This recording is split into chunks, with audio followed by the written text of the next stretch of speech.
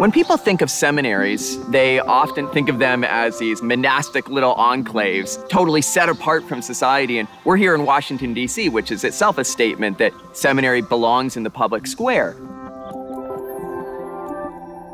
My name is Dr. Aaron Rosen, and I am Professor of Religion and Visual Culture and Director of the Henry Luce III Center for the Arts and Religion at Wesley Theological Seminary.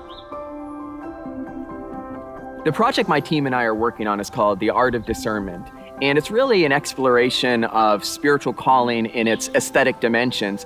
We're not just interested in calling as something that happens in the quiet of night or even something that just bowls over a single individual. What we're trying to think about is, what does it mean to experience a sense of calling within a community, particularly among seminary students? And what does it mean to experience calling as something sensory, something aesthetic, not just a relationship with an ethereal God or a text that suddenly speaks to you, but something that's deeply and profoundly sensual?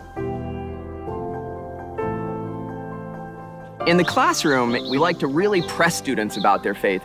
We're really interested in how is it that best art can really profoundly challenge people to clarify and articulate their faith in really interesting, compelling ways. Arts is really tied to that pedagogical mission of seminary, opening up people's discussions of their faith.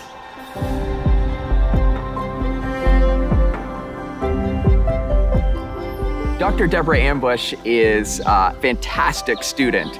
She has a PhD in art education and then decided to come back to seminary in order to develop her sense of calling.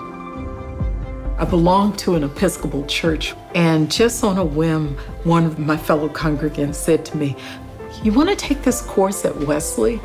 And I said, "Sure," not really knowing.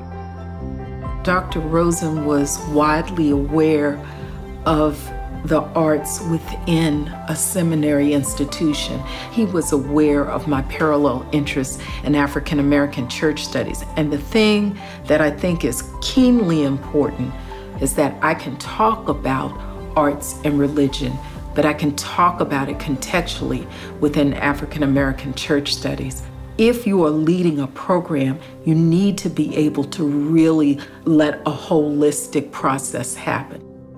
One of the things we're hoping to accomplish in this project is really to not only shed light on how big a part the arts are of seminary education already, but how much bigger a part they could be, that you really can't do seminary without doing the arts. I'm really excited because I think there are a lot of people like me, artists, who are really interested in doing this kind of work, but aren't really sure the calling matches up with the institution. The visual is really ever present in the work that I'm doing. Art and religion allows me to have an interpretive tool to use, which has been very important to me.